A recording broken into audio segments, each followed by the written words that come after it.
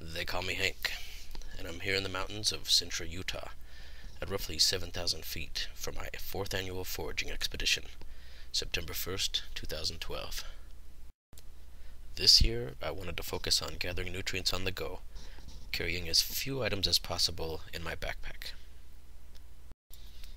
Ideally, I would want to find a spring or a seep like this one, because if you're not able to start a fire in order to boil water, this is the safest place to get a drink. But today I'm heading downhill in search of a stream, and I'll be lucky to find any water at all.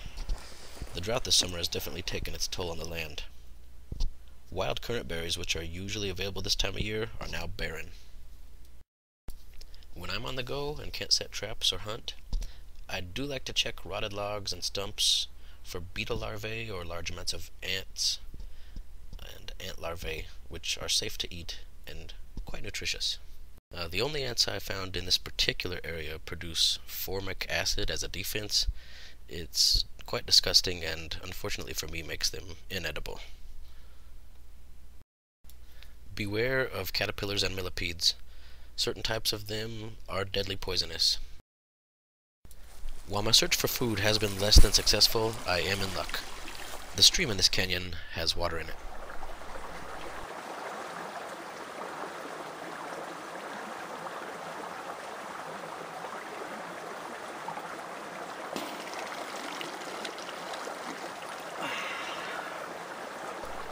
After a quick dunk to cool off, I decided to start a fire, using a stick of magnesium with a flint steel rod attached. First I scrape off a bit of the magnesium into a pile, then I strike the flint to spark it up.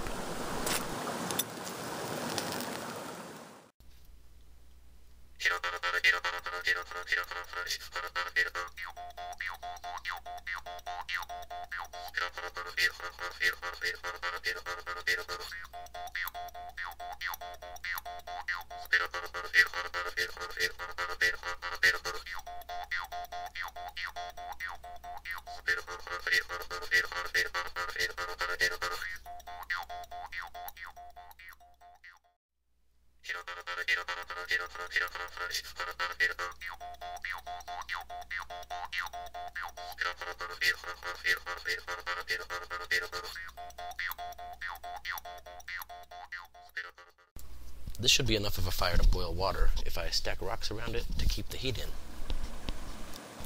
Aluminum cans contain a plastic liner called BPA, which can break down at high temperatures and contaminate your drink. But at fractions of a part per million of BPA, I'll take my chances versus the possibility of bacteria in the stream. The water from the can was surprisingly good after it cooled off, but I am gonna have to eat something soon. I dug up some worms. These are going to be a little snack to keep me going through the day. Earthworm 1. Little scratchy. Earthworm baby 1. Earthworms are an excellent source of protein.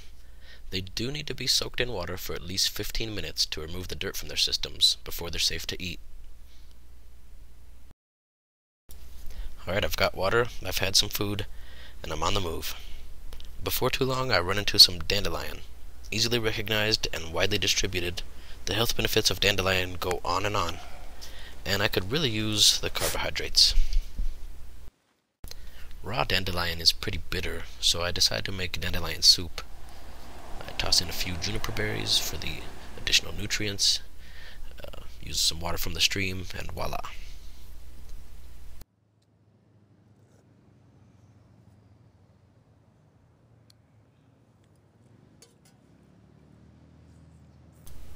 The dandelion soup was a lot like drinking a cup of tea and then also eating the tea bag.